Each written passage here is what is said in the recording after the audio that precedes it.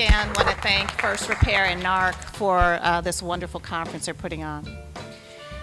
As I said when we opened yesterday, we'll be opening all of our sessions with the ancestral acknowledgement. We use this to open all of our Evanston Reparations Committee meetings, and it just reminds us why we're here, why we're doing this work, why it's so important.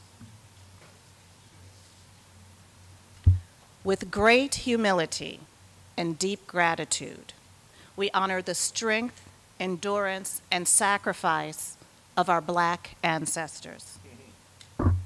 We honor those enslaved African people whose forced labor was exploited for generations to establish the economy of our region and the United States. We honor those Black ancestors who persevered despite discriminatory laws and practices that created a racial caste system, legitimized anti-Black racism, and continue to plague our community today. It is only by recognition and understanding of these errors begun during our nation's origins and continuing today that we can hope to correct our path. We acknowledge this exploitation not only of minds and labors, but of our very humanity. We grieve for those Black ancestors who, despite their contributions to this city's wealth and freedom, were never recognized, fairly compensated, or allowed to fully realize their own sovereignty. Because of their work, we are here and will invest in the descendants of that legacy, and through this process, we work to repair some of the harms done by public and private sectors.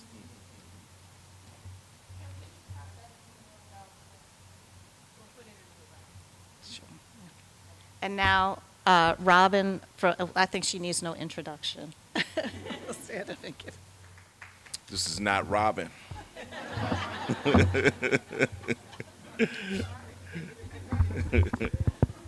As someone said last night, it's always good to have a little bit of humor in this, right? Yes. You know, you got to have some honey along with the bitter. In the name of our mothers, our fathers, all our ancestors, I greet you all and I welcome you on behalf of First Repair. That's a little bit funny for me to say that. This is my first time to Evanston. My first time to Evanston. Believe it or not, I've been reflecting all weekend, particularly yesterday, this morning. When I first met Robin, it was in November 2019. That was the last time I was in Illinois. I was invited here by an elder, now an ancestor, Conrad Royale. Yeah. And I thought about this yesterday, Cam, when Jaboke said he's probably whispering in your ear. How many of y'all knew Conrad Royale?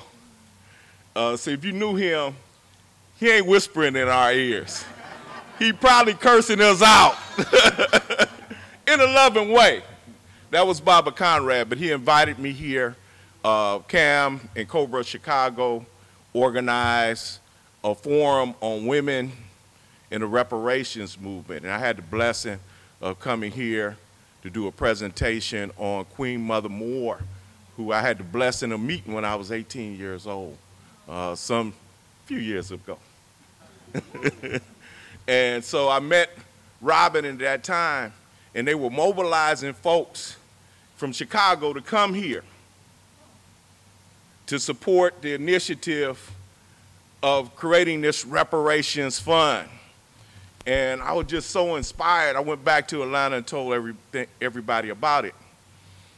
One of the things that Conrad said in terms of mobilizing folks there is he said, Evanston can be like Montgomery. Evanston can be like Montgomery in terms of reparations. And we think about what does that mean, be like Montgomery. Montgomery is what inspired many of our people to mobilize around desegregation. right, eliminating the apartheid system that existed here in the South, eliminating the barriers to vote that we still are fighting around. So he mentioned Evanston could be that. That was very powerful and inspirational and visionary. And I wonder, I keep on thinking, Robin, Cam, what would Baba Conrad be thinking about right now? He probably would not be cussing for a minute. For a minute. He would probably be congratulating and smiling from seeing where we're at today. But also reminded of this from Montgomery. One of the examples or things that Montgomery gives to us, if we really look at it, you know, we all know the name Montgomery Improvement Association. Really, we just know Martin Luther King, Rosa Parks. But Montgomery Improvement Association was started, it was an umbrella organization that brought in a variety of people from the Montgomery community, brought in the NAACP, brought in the sleeping car porters, most importantly, brought on the Women's Political Council, you know, that put forth and created the flyers for the first day of not riding them damn buses. And so it was a united front. We also have to be mindful that one of the most important tactics that our enemies have to shut down a movement is divide and conquer. So many of y'all hear my last name. It means what? Unity. Unity, Umoja, the first day of Kwanzaa. We have to be very mindful of the necessity of unity. That's not something that's easy to accomplish. It's not something that's easy to accomplish. And so we have to think about the respect that we have to give one another. We have to think about the honesty we have to share, not only with ourselves, but our people. In this particular moment, it's very important. I heard a sister coming down here for the session last night, and she was talking about how inspired she was to come into this space, and that she needed some inspiration to go back and do the work where she had to do it. So part of our being here is intellectual. Part of our being here is, you know, political, but it also has to be a little bit like church. You know, it has to be like church. And don't worry, I'm not going to pass the collection plate. But what does that mean? That means that part of it, you know, in church, at the best of times, we build relationship. And so when we're here and I see some people I'm meeting for the first time, and I see some people I've been seeing for the last few years at these reparations gatherings, we have to build relationships, we have to build trust, and we have to show solidarity with each other. So brothers and sisters, take advantage of this time. Again, we want to thank First Repair for bringing us all here. We want to thank NARC for bringing us all here. Give them a hand.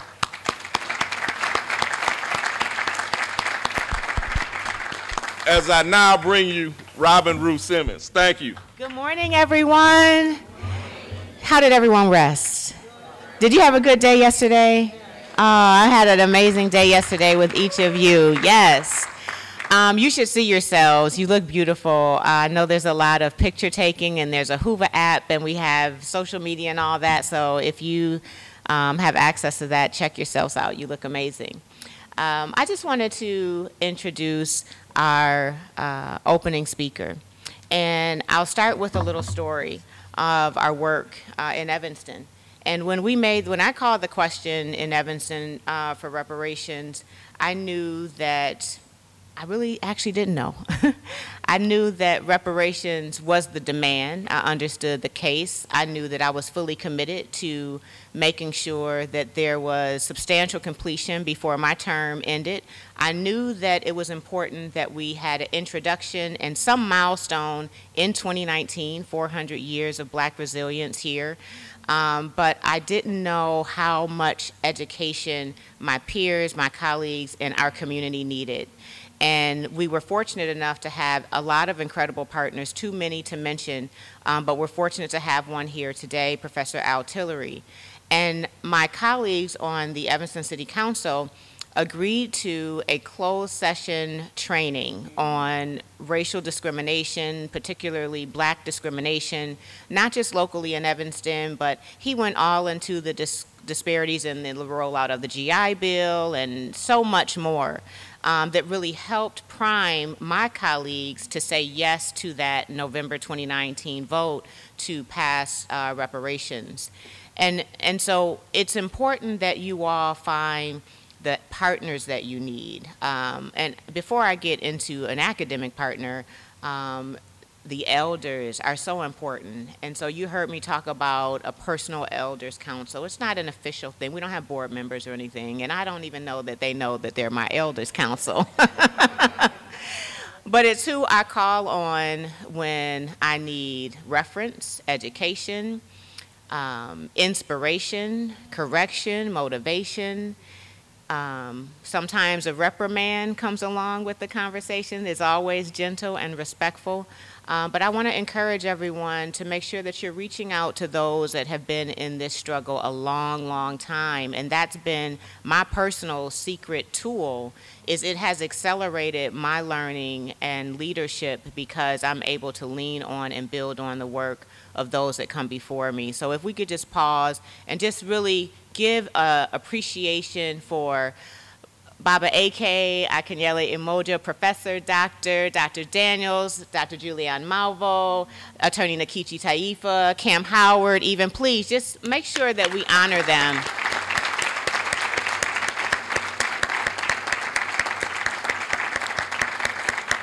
It was these leaders that I called on and asked for a recommended reading list, and their generosity of time.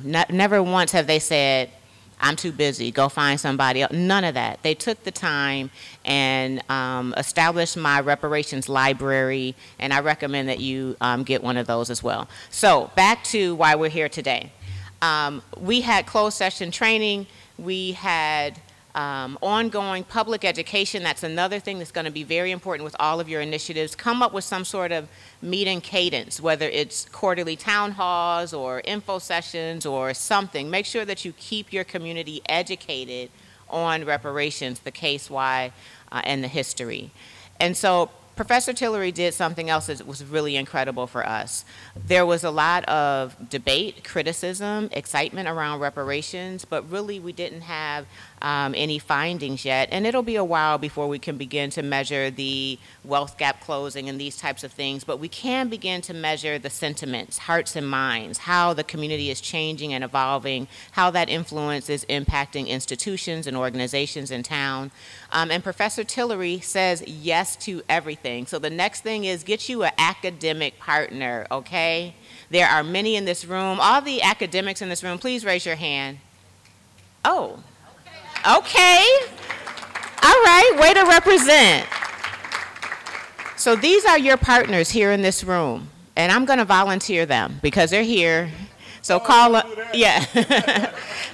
them.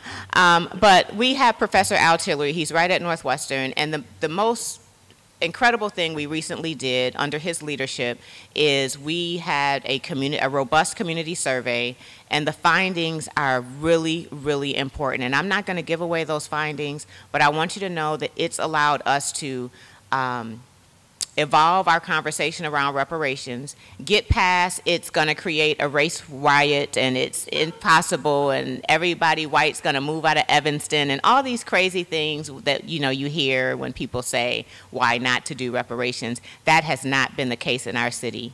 And so Professor Tillery has made it possible to show in a scientific way how positive and the public benefit and the ongoing benefits implementing reparations can have in your community. And so I can't give you all his accolades. I know he's like Ivy League and all different types of things like that, and he could tell you that, but he's so modest he probably won't. But the brother is pretty incredible, a lynching survivor, and I hope he does at least tell us a little bit about that story, because it really informs who he is.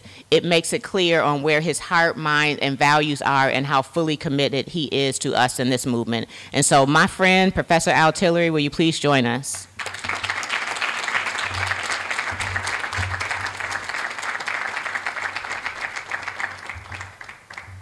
Good morning, everyone. Thank you, Robin, for that just too kind introduction. You're going to make me cry.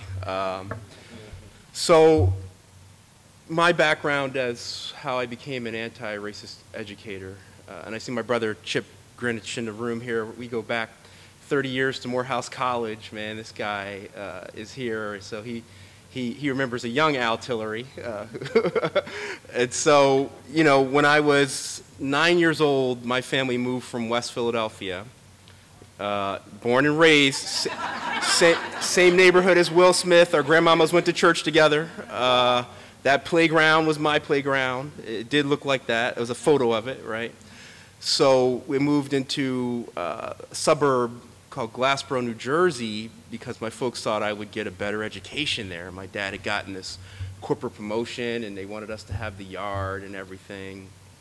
And so I had been going to kindergarten and first grade with, you know, mostly, you know, black kids, Italian kids, some kids were Irish immigrants, recent Irish immigrants, in you know, the borders of South and West Philadelphia. And so I didn't really have any like fear of white people, as I probably should have had when I integrated this neighborhood. And so on my first day at the bus stop, we rode to school with the older kids, the high school kids, and some of the high school boys didn't like that I was standing next to a white girl who was the daughter of my violin teacher, literally the only person I knew in the town at that point. And so back in the day, kids would wear these ridiculous now, because my kids don't even wear jackets now, right? So like they wear these ridiculous thick jackets with these hoods. You could unzip it, it'd be like a cape. And so, you know, I was wearing that. It's probably too hot to wear it, but I thought it was fly. So it was like the first day. So I had it on. I was proud. It was like an army jacket, you know. And so they basically took that jacket, took the cord, ripped it, wrapped it around my neck, and then took the two parts of the hood and hung it on the tree limb. And I remember losing consciousness, and I saw the bus driver pull up, and I still remember his eyes. He's an older white gentleman, and he scrambled and got his toolkit, and he cut me down, and I lived. And so from that day, I really tried to figure out, you know, what is this race thing that people are so fixated on in a very kind of simplistic way. Now, I grew up in that town. I had a pretty idyllic childhood. I played sports. I was, you know, so it was not a huge scar. But then we started to make our sojourns back to the South, to where my people are from in Georgia, Jeff Davis County, right? And so understanding that, and then went to Morehouse, and then went to Harvard and kind of reintegrated that. You know, there was a big revolution my year at Harvard. 3 black men were admitted across the entire social sciences PhD programs of about 200 students, 3 black men. Wow. So every day, a couple of white professors would pass me in the hall. Drop out, Mr. Tillery. Why are you here, Mr. Tillery? You're wasting our time, Mr. Tillery. Your seat belongs to a more qualified white man, Mr. Tillery. Drop out. Wow. Every day. And then I remember being in class with this really crotchety old guy who said, you know, I just came back from helping Ethiopia draft a constitution, and I have hope for them because they're descended from European stock. And I raised my hand and I said, oh, professor, you do know that the word Ethiopia means land of the black, right? He's like, I don't know about that, but I do know that blacks have never succeeded in democracy. And I said, have you heard of Fannie Lou Hamer and Dr. King? And he said, what I do know is you should just drop out of this class because you're wasting all of our time, right?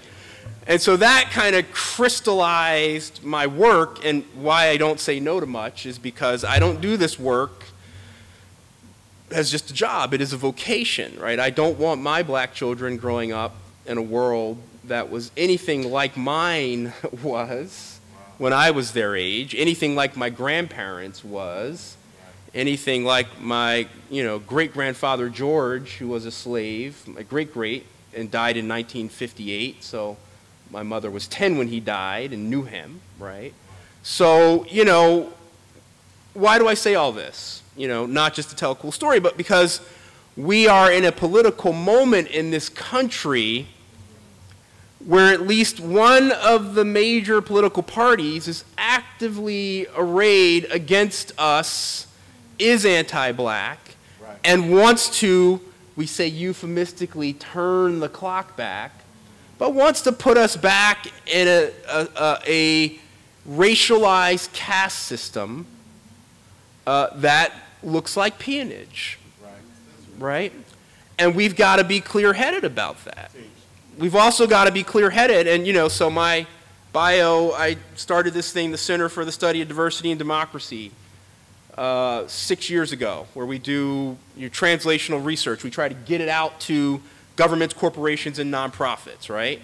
And then there's a need for more work, so I also started this thing called the 2040 Strategy Group, where we help politicians and corporations and governments solve for progressive change. You want to do something progressive, we come in, we do the social science and tell you how to do it. Basically all the things that Northwestern doesn't mind that we do, but doesn't really want their name attached to. Because like all of these elite universities, they're really just hedge funds with an educational side business. And so, their first order of business is protecting the endowment from lawsuits, right? And so, it's not really different from my Northwestern work. It's just there's no Northwestern imprimatur on it because the bosses don't want that.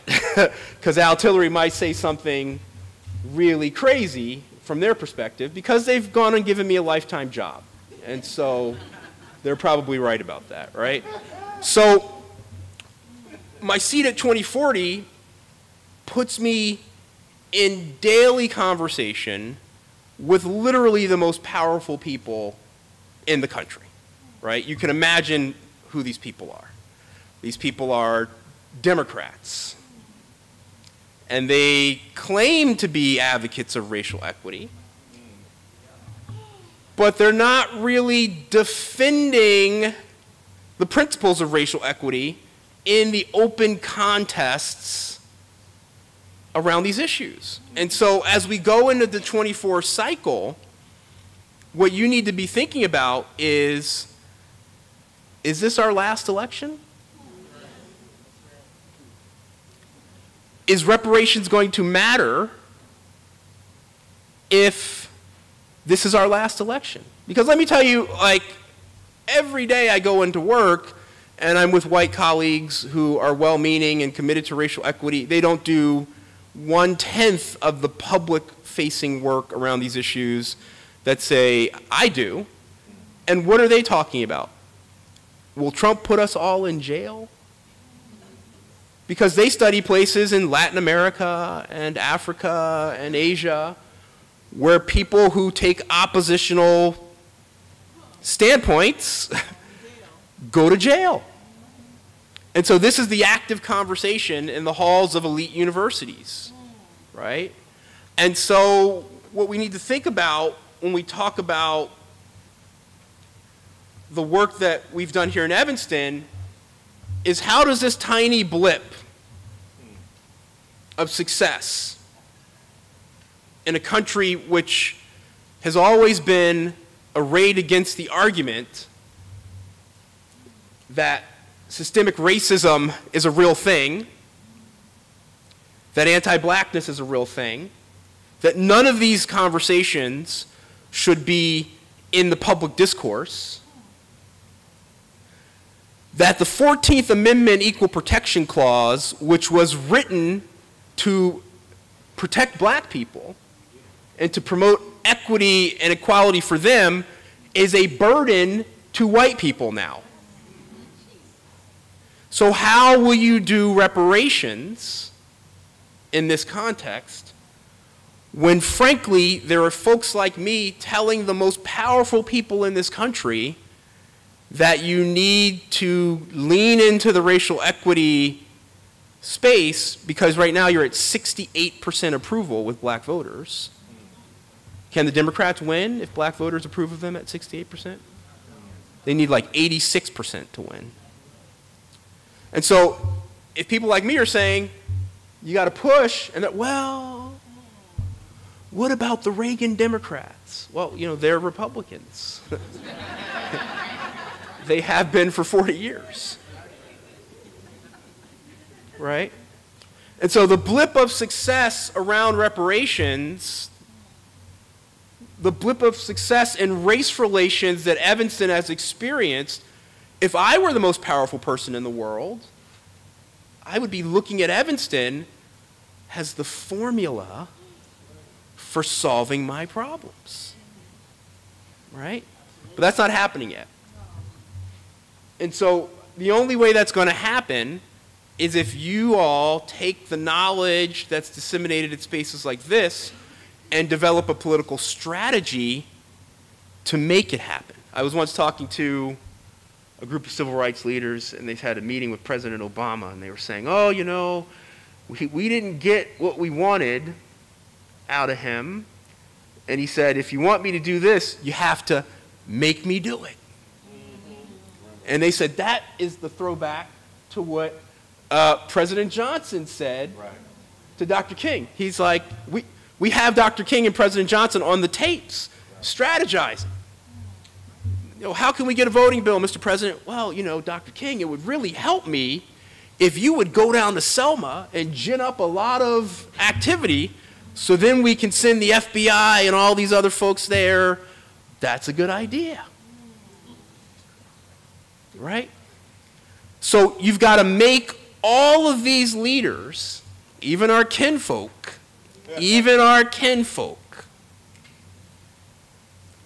do things. Right?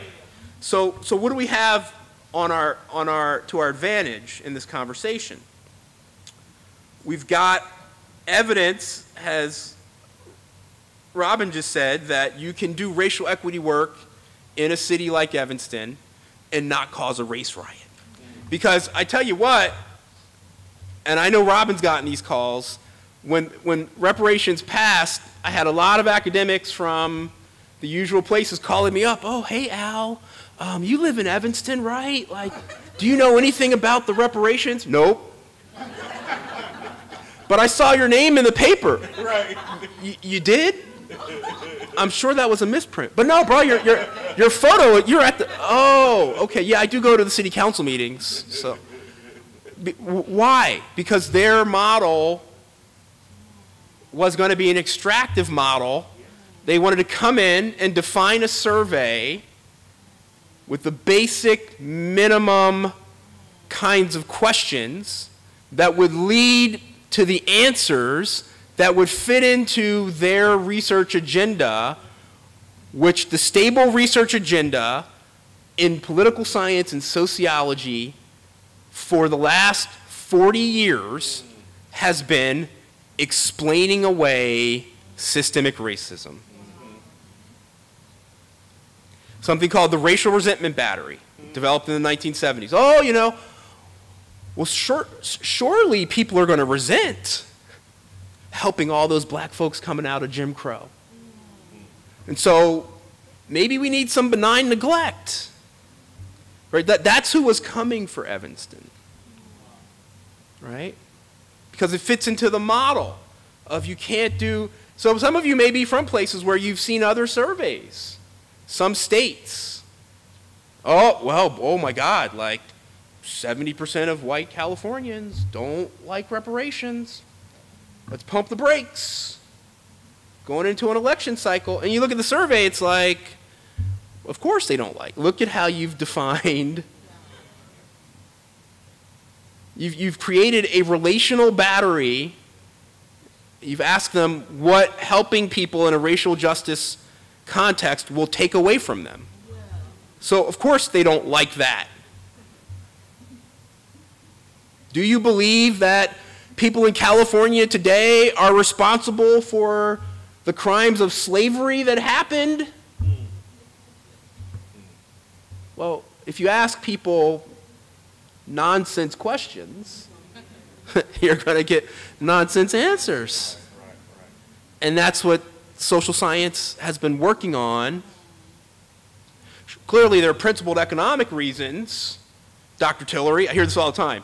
There are principled economic reasons why, white respondents don't want redress. Think about the poor white person living in West Virginia. No one's helping them. And I say, well, don't 9 out of 10 white people live above the poverty line in America? And I've never heard black civil rights leaders question giving assistance to that 1 out of 10. We don't sue saying, oh, tear down the social welfare. Like, no, we don't do that, right? So what we wanted to do in Evanston was design something that would be an honest assessment to give people a sense of where we are, but also put it in the context of the work that had already been done, right? And so we did this study. We partnered with NORC at the University of Chicago. They had expertise in doing mail surveys. We also, because my co-author Tabitha Bonilla and I live in Evanston, we didn't want to have the embarrassing situation of people being like, well, you sent this postcard to my house, and do you know who, because that happened. I mean, we got about 3,500 responses. I got about 25 angry notes about the survey. About 15 of the angry notes were Evanstonians writing in, telling the 9 PhD level researchers with 300 collective years of survey experience that we don't know how to design surveys. So that was interesting. Welcome to Evanston, right? But we did get 4 or 5 in the normal register, like, blacks should lift themselves up by their bootstraps and so on and so forth. But for the most part, there was radio silence while the survey was in the field. And so, when Robin came to me and said, would you like to do the survey, or that they would like a survey done, I think I said to you, why? Why would you want to do a survey? We've passed the ordinance, and the work is going forward. A survey might actually lead to some findings that are going to be difficult for us to move forward with. But Robin is the most courageous leader that I've ever met, right? Perhaps. And, and I've met a lot of leaders. At least 3 presidents, 20 senators, So you're up there in my books, right? And so they said, no, we want to do it because we want to course correct. We want to figure out what we can do to improve it. We want to know how it's landing on people. So I said, okay, let's do it. I expected there to be a large racial gap. I expected, despite how progressive Evanston is, I thought most white Evanstonians would be opposed to the program. I think I said, if we get to 40% approval among white Evanstonians, I would go out into the yard at Northwestern and do cartwheels. And I'm going to do them this spring. I owe you. Yeah.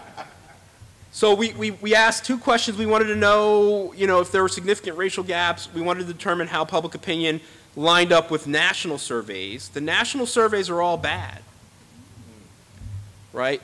There's been no national survey on reparations to find people who identify as white approving of reparations at a clip higher than 20%.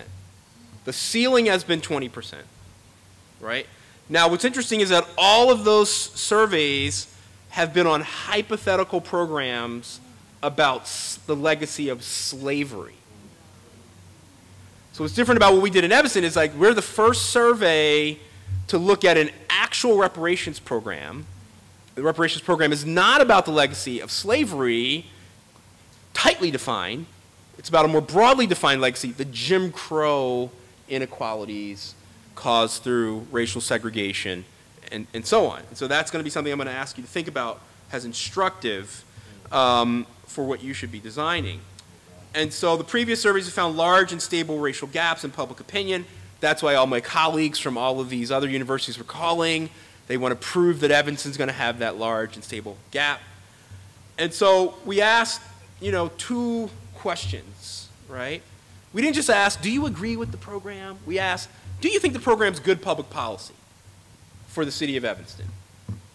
And what we found is that 70% of white respondents agreed. So I owe a lot of cartwheels.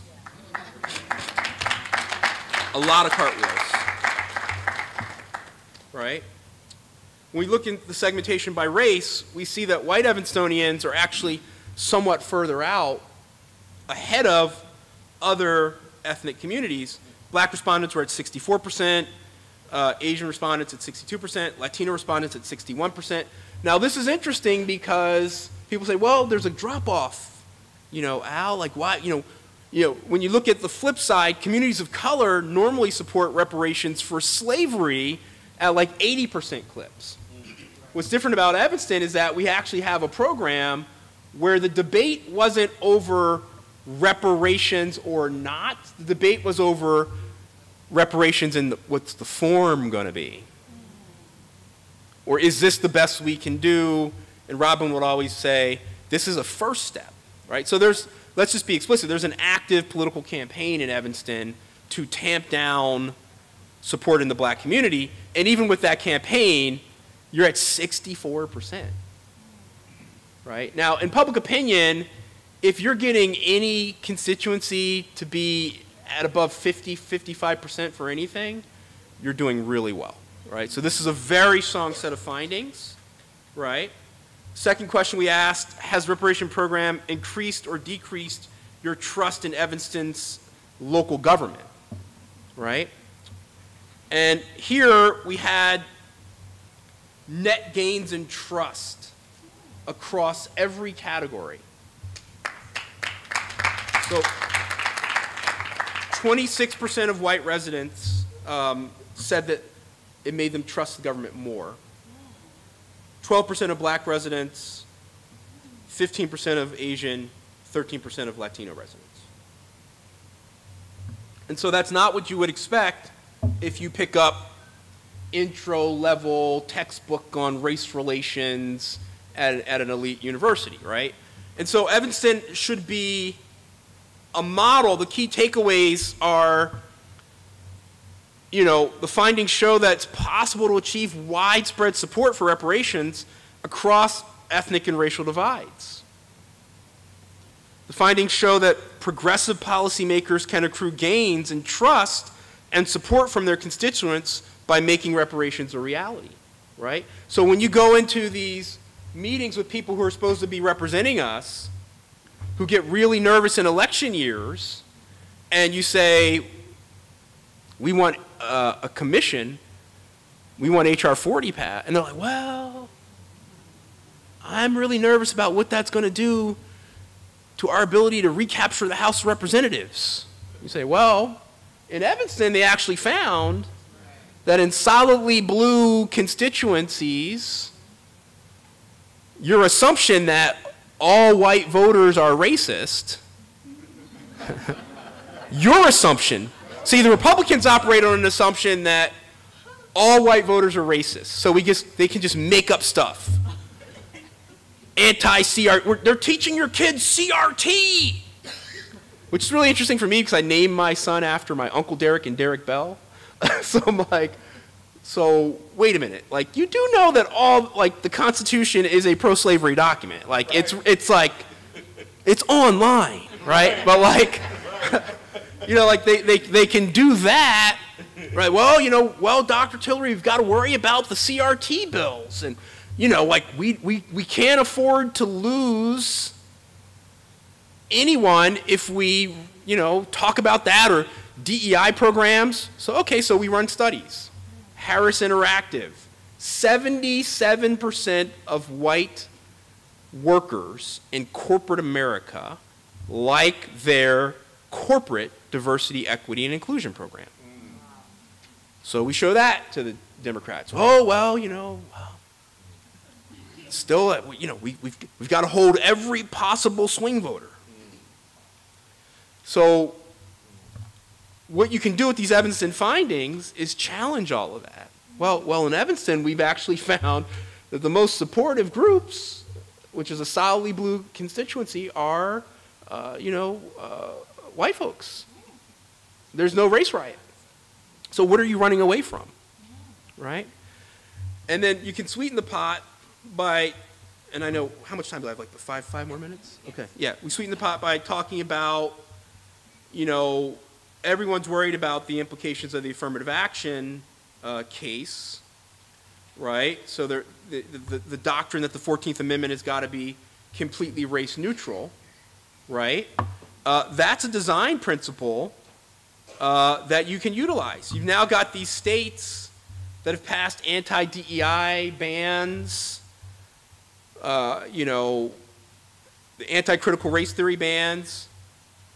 What I want to say about that is that the affirmative action case, the decline that the court put in place when they ruled 6-3, that, you know, college admissions has to be a completely race-neutral space, right?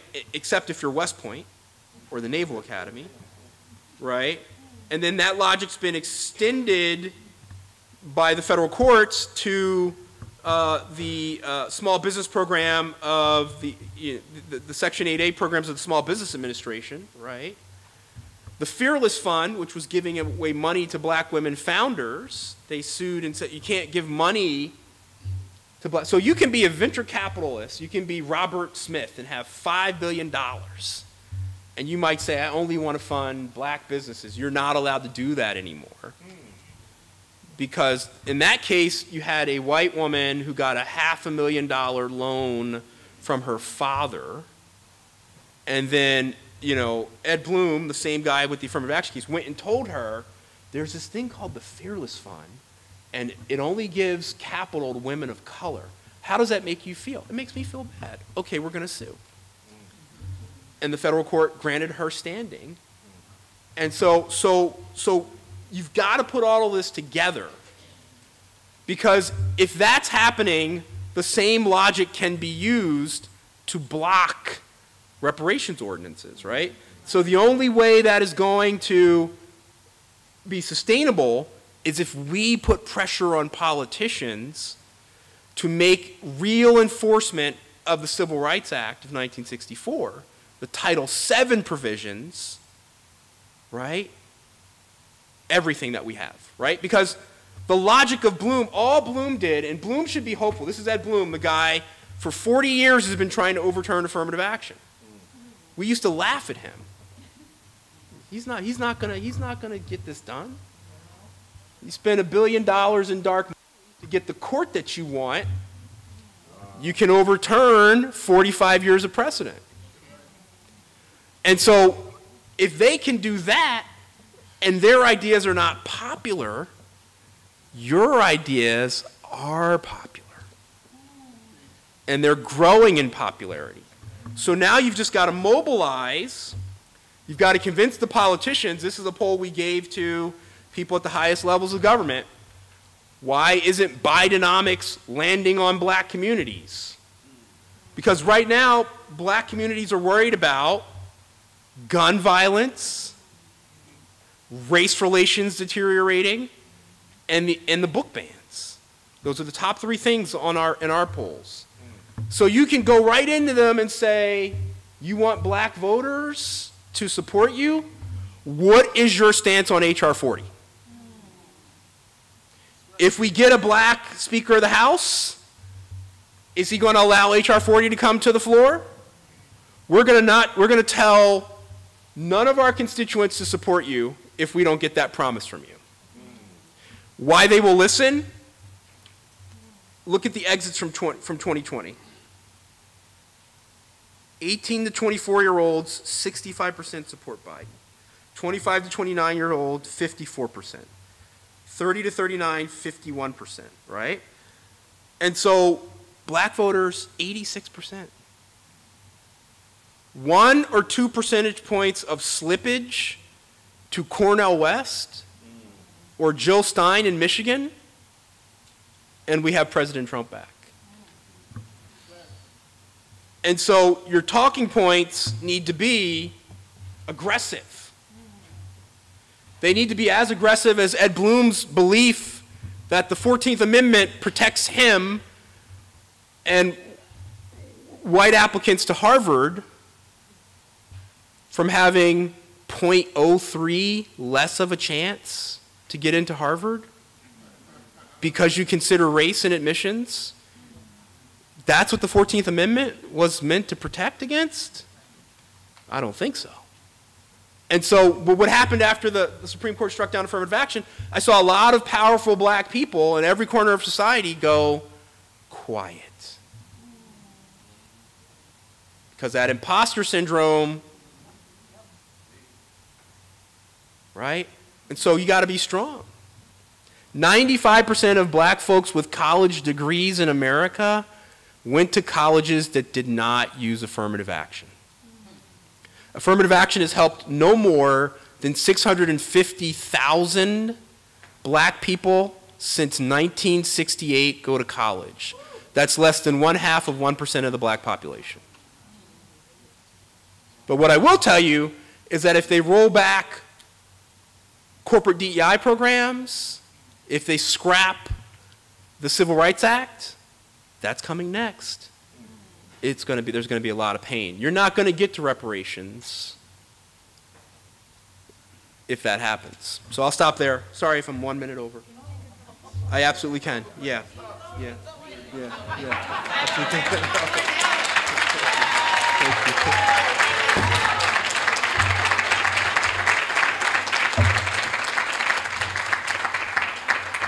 Absolutely can, yeah.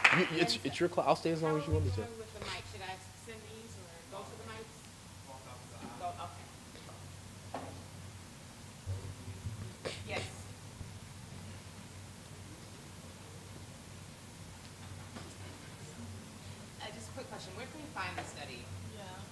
So we released the top line data as a press release. It is on the city's website.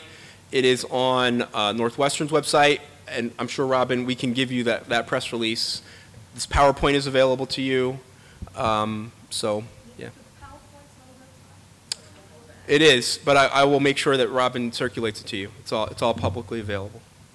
Looks like a great study, more demographics on the population of the white population of Evanston. Highly educated, more affluent than normal, solidly Democratic. And I will say why I tell, like New Jersey called me, they're like, I'm like, I would wait.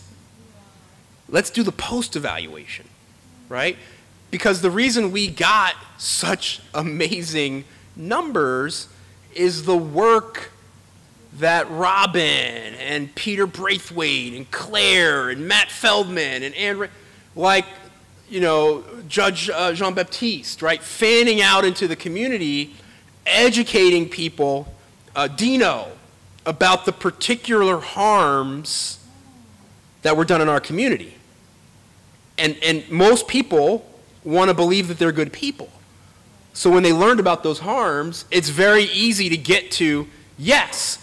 Now that's why if I had a magic wand, like I was telling Claire, my kids love Harry Potter. If I could do the Harry Potter wand thing, like I would tell the reparations movement, let's start with the Jim Crow inequalities and then work backwards. Because in public opinion data, that is easier for people to, because the average age of Congress is 66 years old. Their daddies were all involved in the Jim Crow inequalities. Joe Biden was a teenager when the racial democracy started, right? Nikki Haley went to a segregation academy. So they all know. And so it's easier to shame them around those inequalities. We've also got video. We got it on tape. So we can easily press and bring people on board with those. It's easier than slavery because the legatees are still here, right? And so I would start there, and then I would, if you're going to do surveys, I would do surveys in a much more sophisticated way. I would do message testing. So what we excel at Northwestern in 2040 is we do experimental design message testing.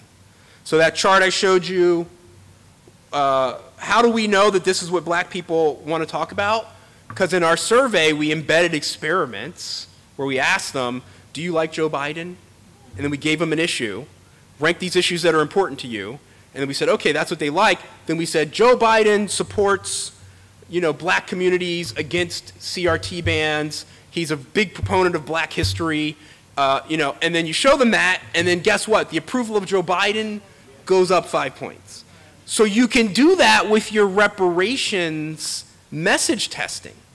That's what needs to be done nationally. Don't just run do you like it? Do you not? No. You know what your messages are that you want to get out there.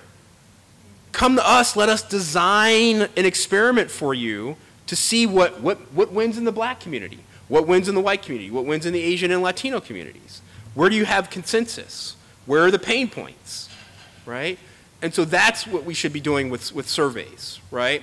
But by no means do I think that Evanston is the average American community in terms of our white population. I do think they're increasingly the average Democrats.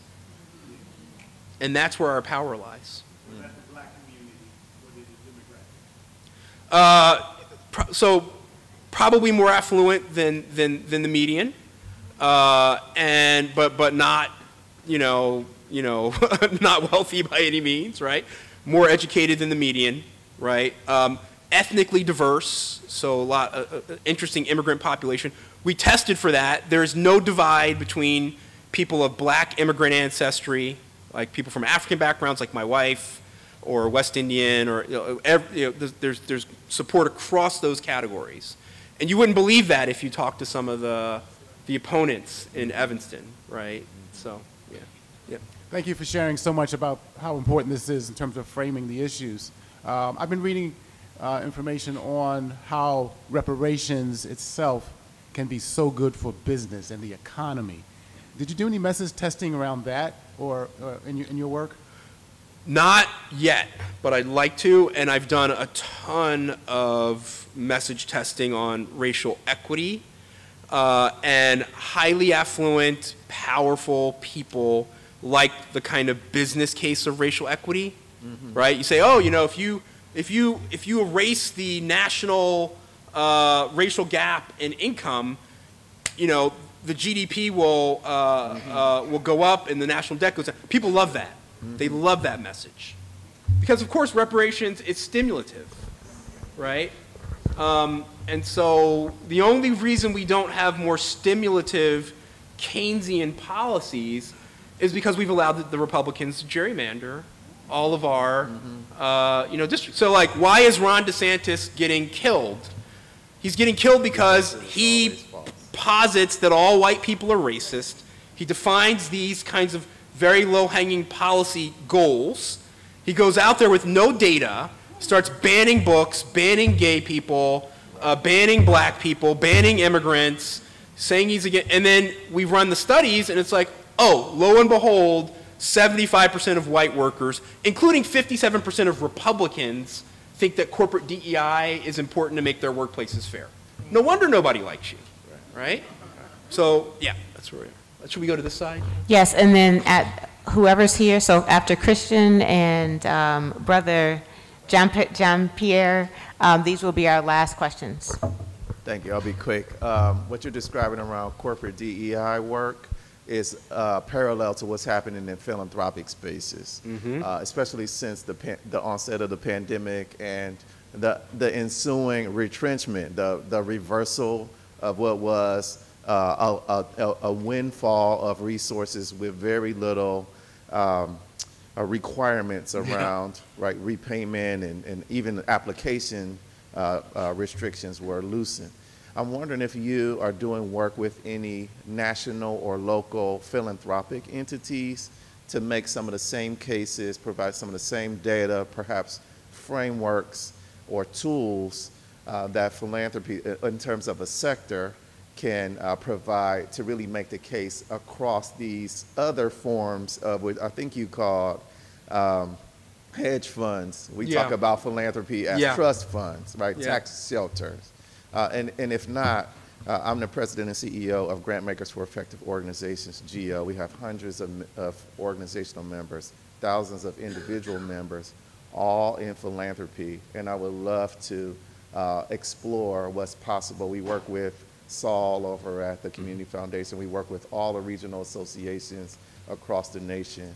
And there's some real possibility to reflect what you've been describing here and some very tangible products. Yeah, no, so I do work with some nonprofits. I will say most of the people that I give advice to are the Fortune 500s and the venture capital banks and the progressive politicians. But we have done some work with nonprofits. I would love to do more. I'd love to partner with you. I think the big thing in the room, and I hate saying this, if the Democrats continue to behave the way that they behave, and the Republicans continue to behave the way that they behave, and the Supreme Court behaves the way that they behave, we're all going to have to change our criteria for doing racial equity work. So when the Fearless Fund thing happened, like I said, hey, you guys are going to lose. Here's how we can design your program. So instead of saying you're only going to fund black women, why don't you say you're only going to fund diverse leadership teams that look like America, primarily with people of all races who are immigrants from the African continent who arrived in the United States prior to 1810. Those were all race-neutral criteria. And they're like, well, professor, we think we're gonna win, and then they lost. Right? So we're all going to have to start thinking about ways to do the work with this kind of linguistic or semantical games that will keep us moving. Thanks. So, That sort of just answered the part of what I'm trying to get at. In Amherst, the white settler colony of Amherst, we have issued a report we utilized for some of the surveying we did in the community. Our University of Massachusetts Donahue Institute. Love your critical feedback to some of the things on the report. We've uploaded it to the Hoover app. No, I've read it. Yeah, it's amazing. And but one of the key things is then, because we can work either way in Amherst. We've got slavery. You do. In Amherst. So we've got the wealthiest white woman in Massachusetts, white landowner in Massachusetts, is in our town. And her family has been there back to the settler colony, back to 1759. She's a direct descendant, still owning the land, still having all this wealth. And she knows the impact of slavery has been and understands there is reparations due. But then we also have restrictive covenants from the 50s telling people you can't, don't sell this house to a black person. Yeah. So we can come at it either way, but how do we get it across, or is it important to worry about getting it across? Look at the Japanese that got the check under Ronald Reagan.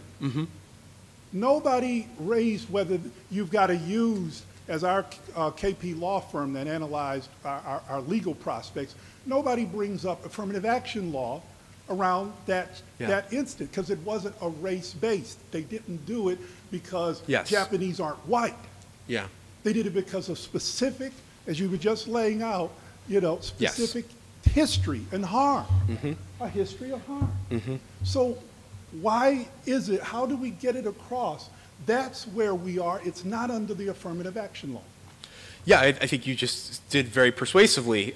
Listen, I think we're going to need to do all of these things, because here's what's coming next. So I've got this book coming out, if I ever finish it. It's called The Anti-Racist Corporation, Theory, Methods, Cases, right? And so what I argue in the book is that you have all of these race-neutral alternatives for promoting racial equity. The problem is that the other side, what they're just going to say is they're going to say, okay, so we kind of know writ large that, you know, slavery impacted black people, but you can't prove beyond a shadow of a doubt like how it impacted you. So you don't have standing to sue, where they give standing to the white woman whose dad gave her the $500,000. Why does that happen? Because the court is on their side. Right. So we're going to have to argue all of these things in order to win, and it's not an either or, but you know, and then so you take, for example, like, you know, my name is Tillery. One of the first companies that I ever helped was a company called 23andMe. They do genomic testing, right? So they ran my scan. I'm like 30% Scottish because Tillery was from Scotland, right? So I know the plantation in Halifax County, North Carolina, Glen Burnie. That's where my people were from. My first African ancestor, Jemina, was a mixed race woman from Barbados who the evil Tillery guy brought over, right? And so what they're going to say, if I say, okay, here's the plantation, here's the deed, they're going to say, but you're 30% Scottish.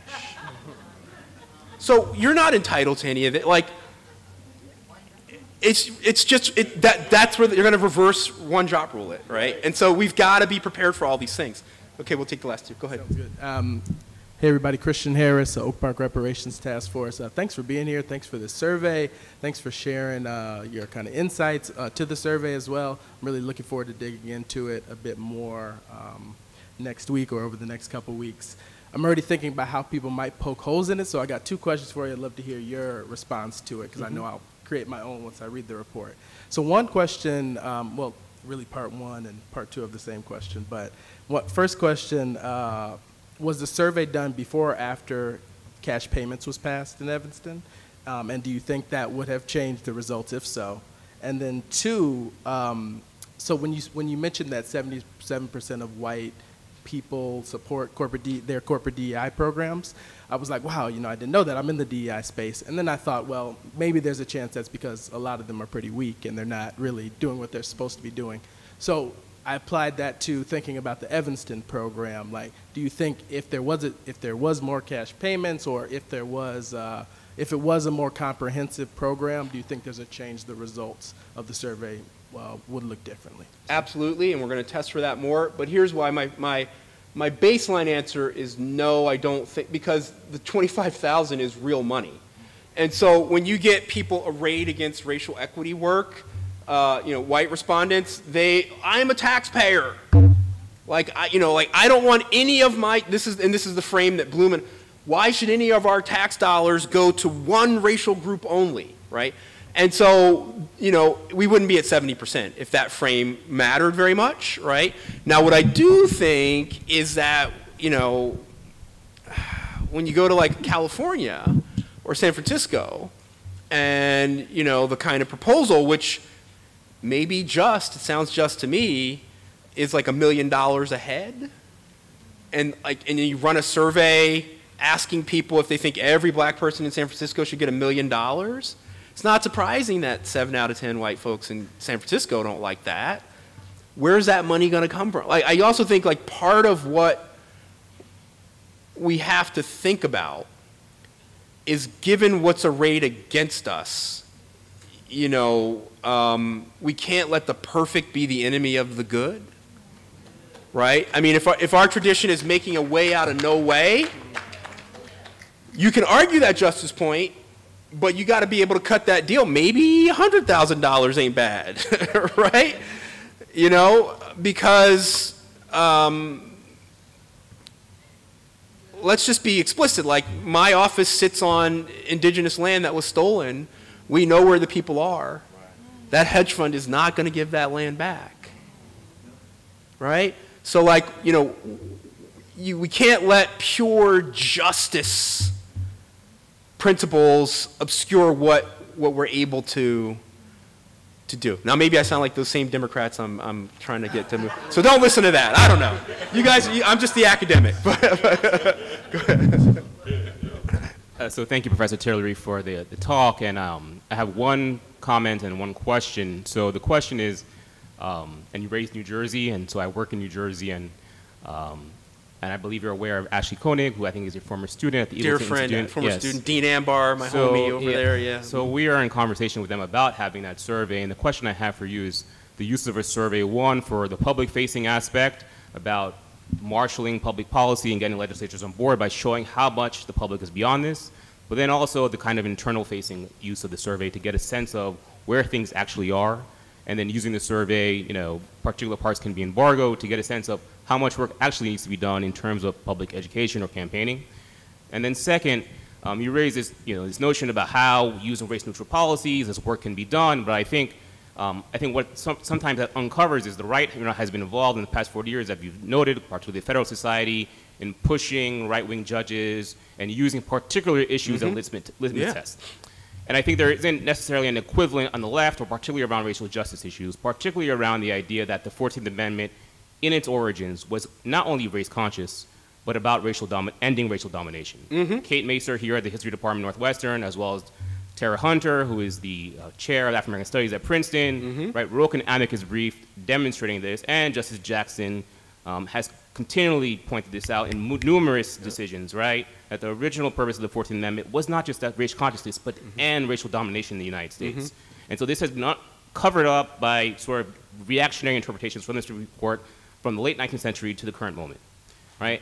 And so we have this idea that race-neutral policies is the dominant interpretation of perhaps the foundational amendment in the U.S. Constitution. So I think, you know, part of what needs to happen as well is this like kind of reclaiming of the 14th Amendment and using that as a limit test for getting justices on the Supreme Court to getting that reinterpretation rather than just have this push for race neutrality, but race consciousness and using the Constitution as a document to end racial domination, right? So, and using that as a limit test for further justices in the mold of a Justice Jackson. So I just wanted to point that as well.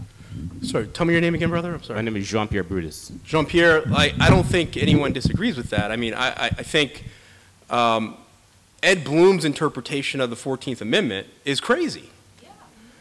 You know, nobody thinks it's legitimate, and that's part of how we got, in my neighborhood, we say you got caught sleeping, right? Like we were all kind of hanging out, like pushing the boundaries, right? And because we thought this guy was just crazy. But they spent $1 billion making judges to give them what they want. So let me tell you what happens on the left. People call me up, civil rights leaders, government leaders, oh, professor, and I say, we need $100 million today to start filing lawsuits. Oh, you know, I'll try to raise some money. Check back in. Okay, professor, we got $2 million.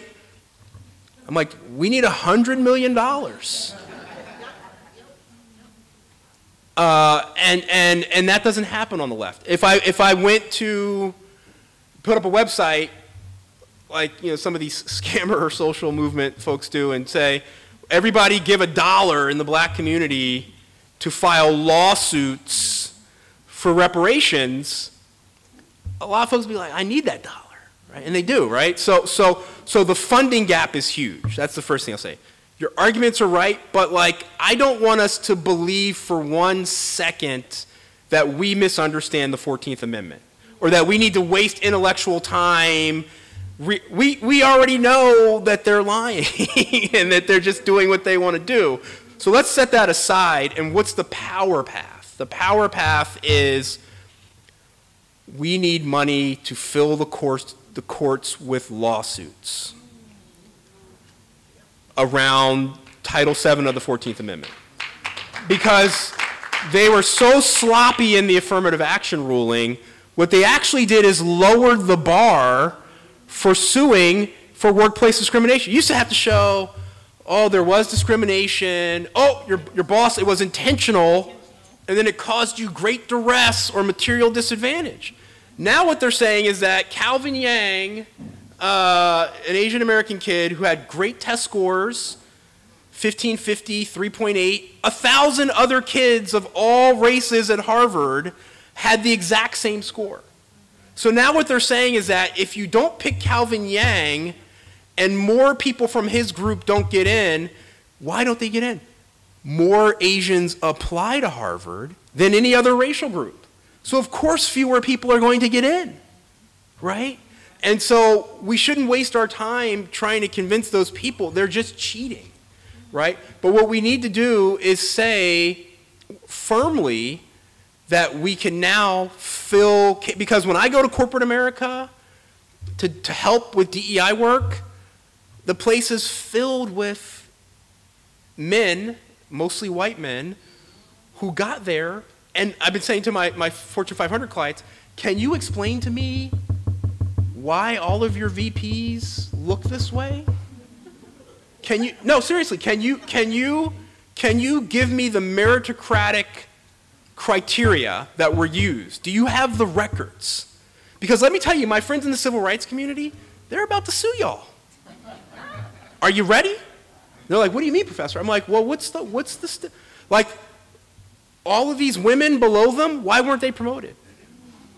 They can't explain it because they're just hiring people from their final club at Harvard or their fraternity or their golf buddy's son. And so what we need to be doing is filling the courts with demands for what are called identity neutral decision making. Right? Nobody's going to want that. Okay, I'm cannibalizing the space. Before you disappear, though, I've been over here like shaking in my boots, contemplating how to say what I want to say. Uh-oh. Because I think there's something that's missing in these conversations, particularly right now in this moment, what's happening in the Middle East, and the narrative that's being played, and how a lot of particularly black-led organizations feel some connection with Palestinians, and what that looks like in the public-facing democracy of the United States. And where does that fit in this context? Because we're talking about affecting voting for 2024. That is a huge component of it. And how do we address that?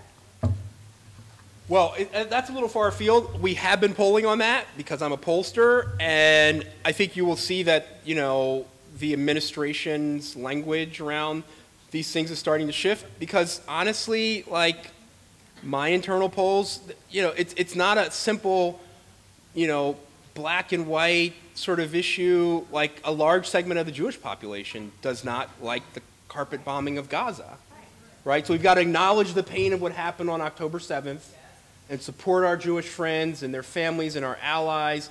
We've got to get the hostages back. We also have to understand that collective punishment and the carpet bombing of Gaza, no one in America likes that. And so I think, right, but I mean, the polls are showing that people want a more nuanced conversation.